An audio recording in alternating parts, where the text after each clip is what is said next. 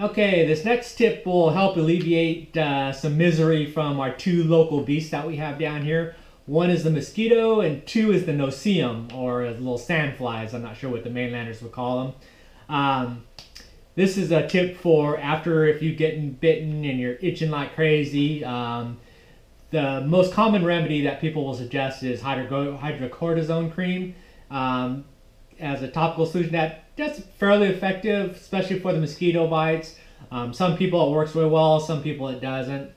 Now for no-see-ums, a lot of times for some reason it's not as effective. And I learned this trick from a pharmacist friend of mine who's also an outdoorsman. And this is the remedy he totally recommends to everybody that comes to see him at the counter. It's also, he says he uses it for most any type of topical itches. And he says it works really well, so I started trying it and it does work really good. And that is to basically use antiperspirant. Okay, not, well, deodorant in general name, but what you're looking for is the antiperspirant. And the reason what you're looking for there is the active ingredient in a antiperspirant is aluminum zirconium. Read that there. And the way it basically works is that aluminum zirconium is a type of aluminum salt, and what it does is that you get a bite, you put that on there, since it's like a salt, it'll absorb the liquid, so when they bite and then they inject their anticoagulants in there so that they can suck out the blood and the moisture out of you, the aluminum salt you put on there will kind of pull that out. But the other thing that it does is that it'll seal the bite. So even if you scratched a bit and you have that open wound there, that drying effect will help it close off quicker. Generally the way I find it works is I'll get a bite or whatnot, and then I'll come home, it's itchy like crazy, it's driving me nuts. Well, like I've got one down my wrist. I'll just get this out, run it over, and then it's an instant stops the itch right away. Just numbs it off, and you just don't feel anything, and it's great. Then if you wait a minute or so, then it starts feeling a little itchy, like it's going back to being itchy again.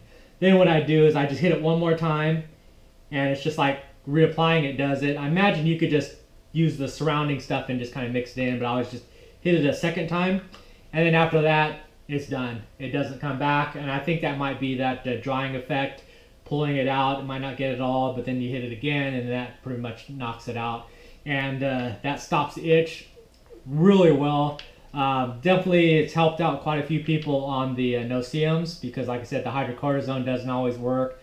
All the normal lidocaine, all that kind of stuff doesn't seem to work as well, but very good solution. Again, you don't want to get deodorant that's just perfumes to mask it. You want to get the active ingredient to be an antiperspirant or some sort of the aluminum zirconium, that aluminum salt.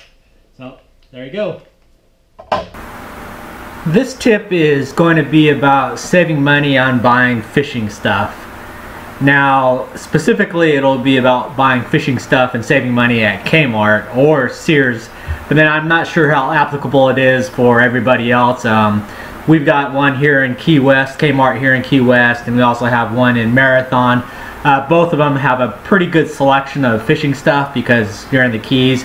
But then again, I don't know how much fishing stuff other Kmart's might on the mainland, but if you happen to be down here, the way I save a lot of money on fishing stuff actually is by signing up for this Shop Your Way membership. It's through Kmart and Sears because they're partners, but basically when you sign up for it, they send you a bunch of different offers. Some of their offers that you'll see down here is I get these a lot. There's a $5 off of $15 in sporting goods. So you spend $15, they take off $5 at the register. I get them 5 for 15, 5 for 20. You can get them up for like 20 off of $60 something. A bunch of different variable ones, but this one's the most common one I get is $5 off 15. So 33% off right off the bat. So that's a pretty good deal right there. Another deal I get quite a bit is they have these $3 off $3 or $5 off $5, or I used to get, I don't see them very often anymore, but get $10 off $10. And basically all that is that you get those items free if you match the dollars. So like this $3 for $3. If I go in there and I see a lure for $3, I just get that, take it up to the register, show them my account number, and then it automatically deducts $3, and then I'm out the door with the item basically for free, or whatever dividends they are. So I get those usually about both of these about once a week, and then you see this one $8 off of $40. So that's how I save considerable distance right off the bat. And then you also get some points back, but that's never a big deal. Another thing that's a really beneficial that they have is I get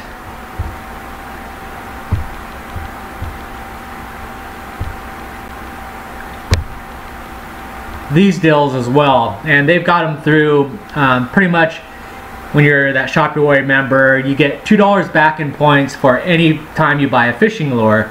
And what they mean by $2 back in points is basically $2 credit to your account.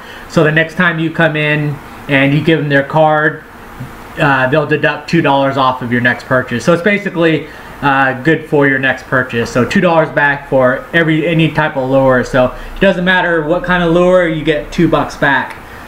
So the way that really works out, for an example, like I'll go in there and I'll buy, like I'm going to use this, the main scam that I use is this 5 off of 15. So I'll go in there and I'll buy, let's say, 3 packs of gulp shrimps. They're $5 a bag, so I get 3 of those, 15 bucks. Go up to the register, give my card, they knock off $5, so that gets them down to $10 for 3 bags. Then, because I have that lure special deal, $2 back for each lure I get, they send me $2 for each pack, so I get $6 back into my account. So that basically makes it $4 for 3 bags of $5 gulp packages. So for $15 worth of gulp, I basically paid $4 for them. So I get these offers every week. So I use them to stock up when I want to buy lures and that kind of stuff. It really works out well. Or if I have to buy something bigger, I'll wait for the bigger discount ones. But that's a pretty good deal if you use it effectively there. I'll show you the store that local Kmart store here, and this is that sign about the $2 back in points. It's good through October 29th. I've been using it since July when they started it, but you can kind of see they've got a pretty good selection of soft plastics, lures, trolling lures. They got pretty good all the pretty good lures there, and then all the weights, lines, hooks, fishing accessories, braided lines. They sell bait, chum, fishing poles. Pretty good selection here. The one in Marathon actually is even a little bit larger. But anyways, that's my local Kmart there. So that's kind of a good way to save money if you have a Kmart that sells fishing supplies. Okay, for my next tip, this is going to be about rod floats. I actually had a few people, and a lot of times when I go on other people's boats, they always ask, what's that thing on your rod for? Which are basically these, this is an electrical conduit, or sometimes you use just pool noodle. But what they're for is they prevent the rod from sinking. One of the major problems with kayak fishing is that you tend to lose a lot of gear. The most common thing is basically if you value it, you're going to either tie it up or you're going to have some sort of a float attached to it. So with the rods, it's just so easy to drop anything overboard, and you're talking pretty good money on this stuff. It could be just you're rigging something, not paying attention, it falls over, jumps, hits some water, falls off your rod holder. I've had that happen. Multiple different things happen and they go overboard. Fishing poles and rods, reel rods and reels, they sink and it's gone. And a lot of times the problem is that you don't even realize it. If you did realize that it was there, then you'd go around and get it if you didn't know it. But a lot of times you just go out and you come back and you had 4 rods, and then all of a sudden you have 3 rods and you're just at a loss. While with the rod float, if it does go over, it'll just float there and you have a chance at going back and getting it. So that's what they're for. Now, one of the negative things on it, and I got a comment about this, a guy commented, said, oh God, I hate when you cast with that rod thing because it flop, flop, flop, flop, flop, flop, because the the loose slack line rubs against it and click, click, click, clicks. Yeah, so yeah, it does. It is kind of annoying. Since I'm doing a lot more flats fishing type of thing with artificials, where I'm going for distance is more important. I went ahead and cut off the rod floats off of my light tackle stuff, but to prevent the risk of me losing them, I've come up basically a removable rod float. Okay, and that's what I'm going to kind of show you now. And this will be for those people just in that situation. They want that preventive buoyancy item on there, but yet they don't want to have to deal with it when they're actually using it. Okay, so you just get like a regular pool noodle. Okay, and just going to cut off a section, basically just what'll fit in there comfortably. You can test it by throwing it in fresh water or your swimming pool or whatnot. I wouldn't do it in salt water because of the reel, but your choice there. So you just have a hollow pool noodle. Then what you're going to do is you're going to cut the slit. Instead of normally you would cut the slit, so you're just going to put it on there, zip tie it or whatnot. This way you're going to cut it into like a barbershop pole at a diagonal, and just so that it basically rotates around. And when you do that, you're going to be able to twist it on like a corkscrew onto your rod, and then that's going to make it very stable. It's not going to come off, but yet you can be able to peel it off and just take it off when you're going to be casting. So all you'll do is just basically get a knife, start a cut, and then you're going to just cut at an angle.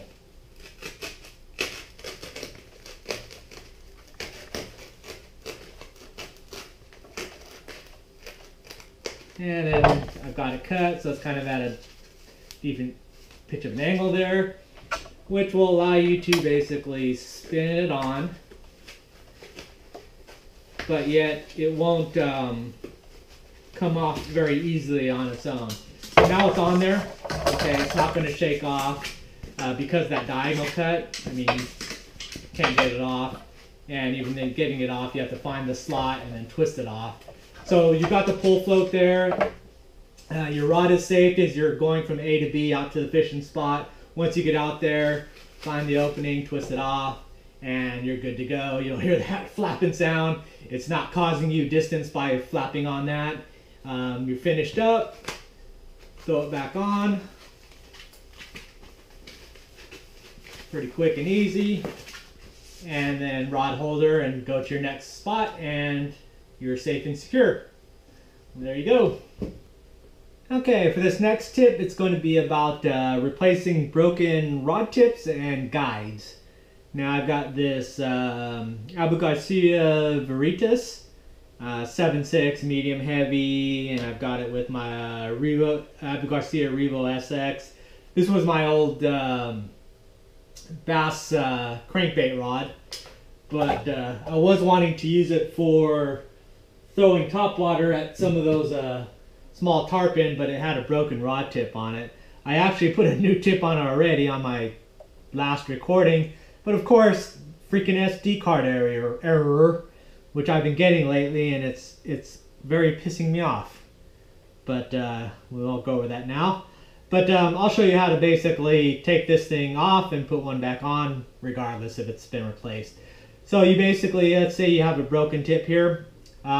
This is a good DIY for if you're a beginner fisherman, okay? If you're watching all these videos and you definitely know that you want to be well, not a professional fisherman, but really get into fishing and you want to start learning things. Replacing a rod tip is a real basic, very easy, low cost, but it'll get you that, get your feet wet and get your confidence going that you could fix some of this stuff. I would do this before I would get into like taking apart your spinning reel and so forth.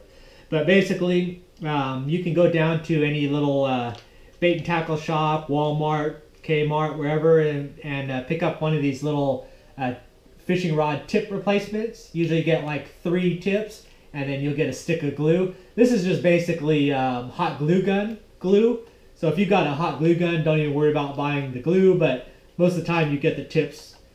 One way to get the tips if you've got the glue is I go down to my local West Marine, and they have the bulk pack of rod tips on there. So generally they expect you to bring your rod in and they'll put a new tip on for you, charge you $2-3 or whatever. But I usually take the broken tip in there, they match it up, and then they just give it to me because there's no way to ring up just the 20-cent rod tip. So that's how I just get them.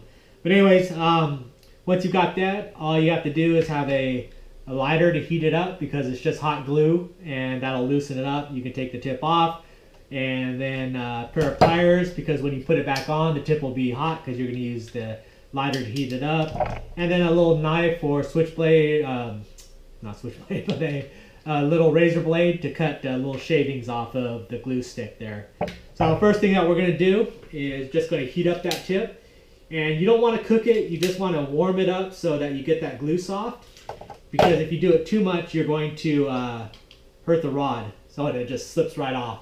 As soon as that heat hits that glue, it softens up and it'll just slide right off. And that's the old tip there. You'll just match up the tip with the closest tip. The diameter of the tip I don't find is that important. I usually actually switch out a lot of my rod tips to a larger, because I'm throwing using braid, and then my connection from the braid to the leader tends to be a knot, and then this will prevent, putting on a larger diameter tip will prevent that from sticking and then breaking your knot up and causing problems when you're reeling in the fish. So I don't find that a problem. But what you want to do is to match the diameter of the rod tip housing part of it with the rod tip, so that it's fairly snug and not too loose. Then what you'll do is you'll get your knife and your glue stick, and you're just going to get little shavings off.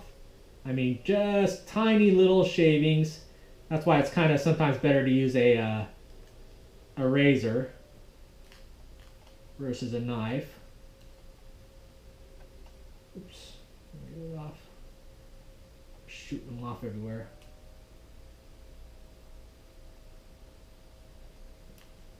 Okay, so once you've got these, just some tiny little slivers in there, you're just going to stick those slivers inside the metal tip. And the reason why you're not heating up the glue stick and applying the glue, hot glue directly to the tip, is because you want to minimalize the amount of heat putting on the tip. And plus, people tend to put too much glue and it'll gob up if you have too much. By putting it in here, any excess will get pushed down all the way to the end of the tip, and that way it won't glob up on the back part of it there. So once you've got that, use your pliers. You're going to hold on to the tip very lightly, just by the tube there. You don't want to ever touch the ceramic part with the metal, get any chips on there or anything. Get the old lighter out, and you're just going to cook it just ever so slightly, just enough to get it gooed up. Okay, it's definitely when it's smoking, it's good. And you're going to pop that on there, and then you could twist it, and you've got time, so no rush, and to try to get it centered with the other guides. Then you can eyeball it. Long ways is the best way. Hey, got it. So I'm good there. And give it a minute to cool off. And then you're done. And your tip is replaced and you're back on the road again. Now, switching to that, now let's talk about guides. I should put this away. Like, I had a guide that broke on my nicer rod that I use a lot, which is this Shimano Terramar. It's a medium heavy. It's probably my go-to rod for pretty much everything. But I had cracked a guide on this one. The ceramic broke off, and so I was going to go ahead and just replace it myself and just try to DIY it. And I was kind of, because I knew I could do it. It would turn out probably kind of crappy, but just to get it back so I could start using it again. So I went down to the local rod and reel repair place, and there's only one, and it's actually this company here. It's a Esky Rods. So, or if you just go online to eskyrods.com.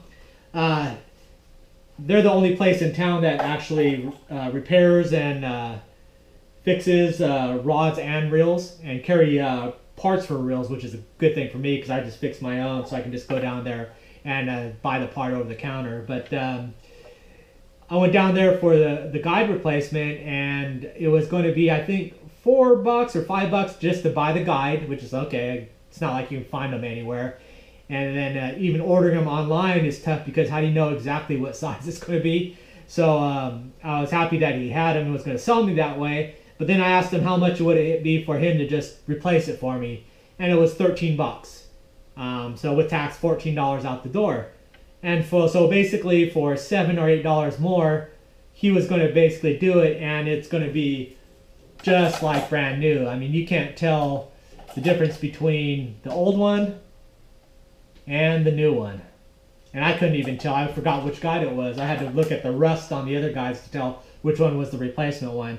So you get a nice new replacement. He builds custom rods, so you can go down there and buy a custom rod. You could take down your grandfather's old fishing rod, and they'll basically make it brand new again. So they got total skills, all the equipment and everything for it.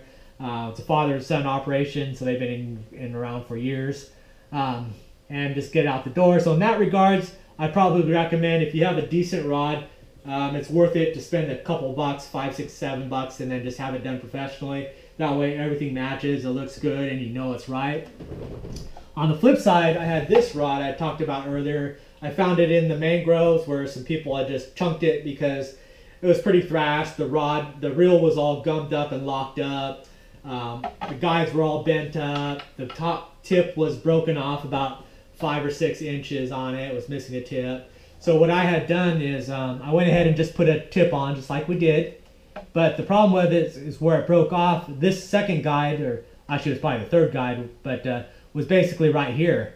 So it looked kind of funky having the normal spacing and then have this 2 inches between the tip and that first guide. So what I did is I cut it off, cleaned it up, and then I just used black thread and just hand wound it on there, and then used some dollar store epoxy and basically glued it on. So it came out all right. I mean, it's definitely 100% usable, but it just doesn't look very good. And for a $120 rod, I kind of want it to look good versus this throwaway. This works perfectly, so you can do it yourself.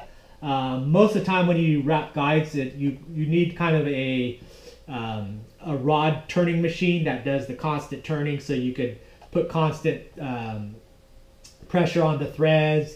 And then when you do the epoxying or painting, that with the rod turning, it doesn't get any buildup. It's just nice and smooth was your end result. And especially as it's drying, it doesn't sag anywhere. But without that, I just hand did it. So it came out all right. So it just depends on what you want to do. If you're totally into doing it yourself, not still caring about it being perfect, then definitely you can do it yourself. But anyways, that's the tip there. Like I said, if you're in Key West, broken rod, broken reel, want a custom rod. Like I said, they carry components for most of the major manufacturer reels, so it's very convenient, and it's the only place down in the lower Keys that I have. In the Keys in general, I don't know any other places up the Keys either, so if you're in a pinch, that's definitely the way to go. So anyways, thank you on that tip. Okay, this tip is about braided line maintenance. If my last jigging trip, I ended up losing a fish pulling off the wreck, and it didn't bite through the leader. Shark didn't get it. It was just the braided line gave out. And prior to that trip, I had run a new leader line onto it, and I could see that the braid was kind of worn out. I'm cycling 1 year on this braid, and as you know, saltwater corrosion kills everything, including your braided line. One, you can easily tell that they're getting tired is by the coloration. That's my 1 year old braid on there. That's some 65-pound Power Pro, the dark green stuff. This is the color it should be. This I just spooled not more than a week ago. It had 1 trip on it so far. That's a 10-pound Power Pro, but you can see by the coloration differences that, yeah, it's been time, and I've basically sun bleached it, and it's worn out, and it's needing some refurbishing. Now there's a couple ways that you can do it. You can go through and just pull off 20, 30, 50, 100 feet of it and just cut that off. I actually did after I lost that fish. I cut off probably a good 20 feet of it because he was even worse to wear than this, where it was starting to get a little fuzzy looking. And I just cut it back, and then I retooled it up, knowing that I was holding off to make this video, so that's kind of why I waited so long. But you can cut back the really worn ends, just like if you have dry split ends, you can cut those off. That's one way of doing it. But for me, that's kind of a waste because it's still fairly strong. It'll still work in most circumstances.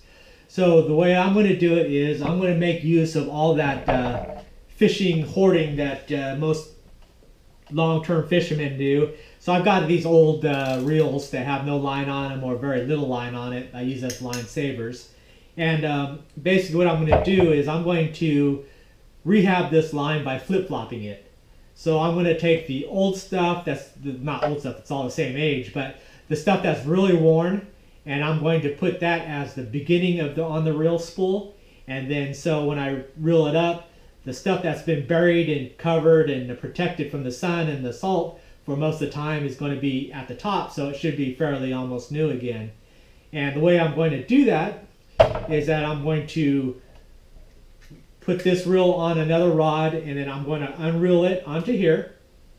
Now you can't go right back to it because it'll end up the same, so you have to do one more step, which is then to reel it onto another reel, which is why I have the second reel. And then once that's on there, then I can convert it back to the original reel, and it'll be flip-flopped 180 degrees there. Okay. Now that's the technique I'm going to do there. You could also, if you're on a boat or something, you could just tie it to a tree and just run until it's empty, walk back, untie it from the tree, and then reel it up again, tie it to your dog and send them running. There's a bunch of different ways, but this is nice for convenient. I stay in the air conditioning and don't get killed by a hurricane outside if there happens to be one. Okay. The other thing that that method is good for is if you are using leader or mono as a filler, a backing they call it. So like a lot of times you want to fill the capacity to the capacity. It's definitely like this jigging rod where the more capacity the better. Okay, it's not only more capacity in case you get a big fish that runs, specifically like on my trolling rods, this jigging rod that will take a lot of leader and you have the risk of losing all your line. But two, the larger the diameter that you keep the line, the more full it is, the more line increase every time you reel. So the fuller it is, one revolution will take more line than if it was only half filled. So that way if you fill it to capacity, it's actually a better thing. And the way you could do that is if you do use a backing, a mono backing, is that first you take your braided line on an empty reel, you fill the spool with the braided line, okay? Then you attach your mono backing or whatever you're going to do as a backing, and you attach it to the braid, and then you reel it until it's totally to the fullness that you want it. Okay, it's perfect. Then your capacity is right. It's just your flip-flop. You want the braid on the outside and that backing on the inside. Then you just do what we just did here. Then you basically go from that reel to this reel to this reel, and then this reel flip-flops it and puts it back so it's reversed on this reel. And then you're done. Your capacity is exactly perfect. That's kind of the way that I did for this reel here. As you can see, I maxed it out by using backing, doing that reversal thing. So it's basically right to the full there. So even though I'm using 10 pound, and a 10 pound has a 2 pound mono diameter, it probably would have only filled this spool about a third of the way. Normally it's not too bad to be even just half away, but a third was just a little too light. So I went ahead and did the backing on it. But that's the way we're going to do that. So I'm going to go ahead and do that real quick so you can check it out. And then you could see the end result of the flip-flopping the braid. Okay, I've got it all set up. I'm using my my old most favorite rod, that old noodle rod. It's a 2-piecer, so it works out perfectly. I just use the bottom half, and then I've got it tied off to the first guide there, and then back to the reel there. And then I'm just going to reel it all up. Oops. Guide. and get all the line on here. All right, all done. See, nice dark green again. So I'm good for another year. And no more losing fishes because I'm lazy. There you go.